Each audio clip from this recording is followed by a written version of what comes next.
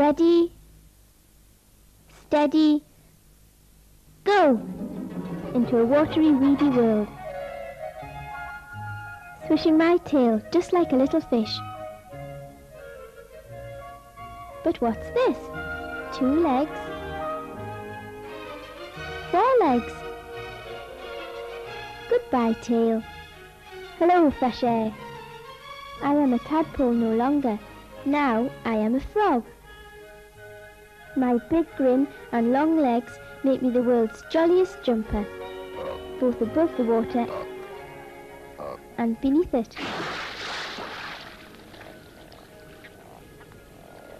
Help! My pond is shrinking. That huge metal monster is eating it up. My skin is drying out. I can't breathe properly. Ah, it's you. Life will be safer now. We frogs drink through our skin, so this dish of water is very welcome. Fresh moss carpet. A meal of wriggly mealworms once a day. And shade from the sun. Great. My cousins the tree frogs enjoy living under similar conditions too.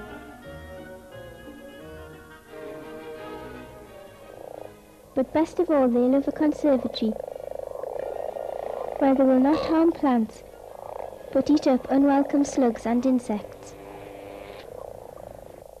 This vivarium home is very pleasant for short visits, but there's no place like your real home, like the pond I was born in. Yes, it was rather similar to that, shallow at the edges and deep in the middle. I don't remember a reinforced PVC lining, but I suppose you know what you're doing. Clean, unpolluted water, nice deep mud, stones, plants and insects. At last, I can jump for joy. Oops, sorry. Toads are rather lumpy and grumpy, only emerging from their holes at night. But newts and salamanders enjoy a wriggle in the water and a bask in the sun.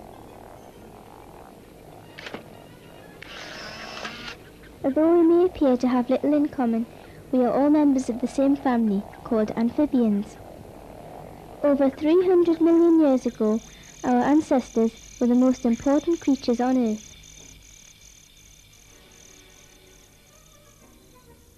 Now we are rather less in number and size, but we still lead the same double life. Born in water, we grow up to live on land, so we can breathe through our lungs and through our skins too. Pretty smart, huh? But being cold-blooded, we are not so smart at adjusting to changes in temperature. That's too hot. That's too cold. But that's just right. You, being a warm-blooded mammal, have your own built-in central heating. We amphibians have not, so we hide away in cozy quiet places to sleep during the cold winter months. Can you spot me?